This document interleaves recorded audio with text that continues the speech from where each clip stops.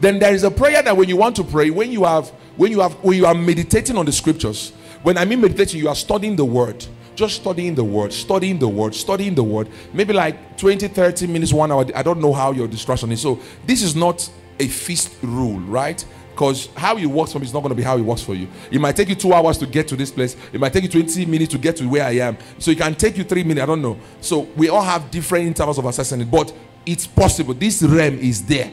So how long it took you to get there is what I don't know. So when you enter that place, every thought that comes to your heart, remember, you can arrest thoughts. You can put them into captivity. Anyone you don't like, you can arrest it. So when you are there, you ask the Lord, Father, grant me utterances. Let my mouth be your mouth. Let my ear be your ear. Let my heart be your heart. Let everything I'm about to say be from you. And then have you noticed that one day you are praying, Arana, Purana, Ziga, every foundation. You didn't know when you said every foundation in your family. What's that happened to you? You just made a request, but you don't know, you are not intentional. You are only praying in tongues, but you now spoke in your understanding. You see, the Lord is steering you to a prayer point. Are you with me? The Lord is steering you to a prayer point. So what is he telling you? He's telling you that is the prayer. That is where to pray that prayer now. So that is the same thing when you and I'm praying for someone. I'm saying I'm praying for Chiedu. Lord, I don't know what is wrong with Chiedu, but I want to pray in the spirit for Chiedu. Holy Ghost, grant me utterances. When you do that, one of the things the Holy Ghost does is that because you have asked for his assistance over that particular person, he will channel the prayer over that particular person. And as long as you keep praying for that person, one of the things, remember, God must not show you private things about people's life. Is God with them? You must come to a certain level for God to trust you to be able to show you certain private thing about their life. Why should God trust you with my secret? Why should God trust me with your secret? I have to grow to a place where he can trust me and knows that even if I know your secret, I won't use it to destroy you. So forget that thing you do. I saw you in the spirit. Oh, cheat, you're not boss again. Room 309. Why will he do it? Instead of defying the person, you destroy the person. So he won't do it. But if he trusts me enough, he reveals it to me. Then I can call you and say, my brother, can I talk to you?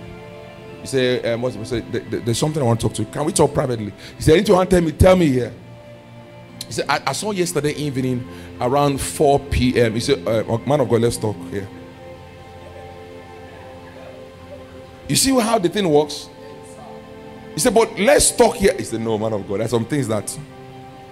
And then you explain, God loves you, God cares for you, God wants you to be careful and be careful about this and that and that.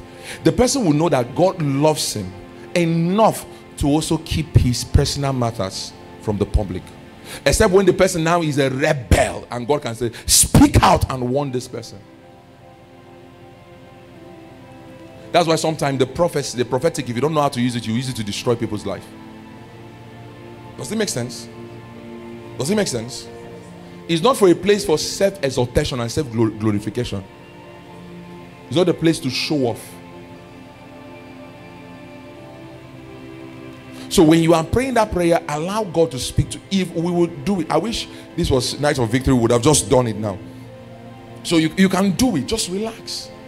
And when you are constantly a prayer person and a study person, someone that studies and pray, when you are very quiet and someone walks in and you look at the person, you see a vision about the person, you just know something about the person.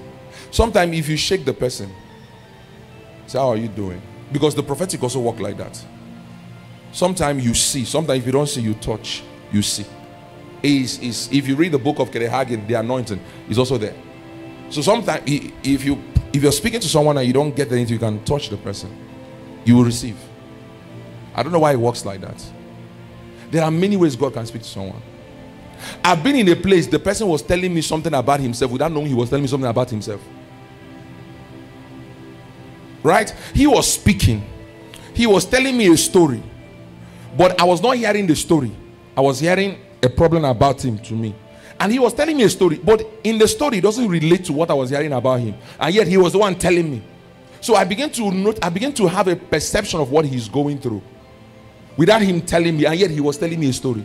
So from the story he was telling me, I perceived about him. So I didn't hear the story, but I heard. So when I was telling him, he said, how do you know? That was when I discovered that he didn't know what he was saying. He was telling me something, and I said, hey, so what were you telling me? But I've already given the prophecy.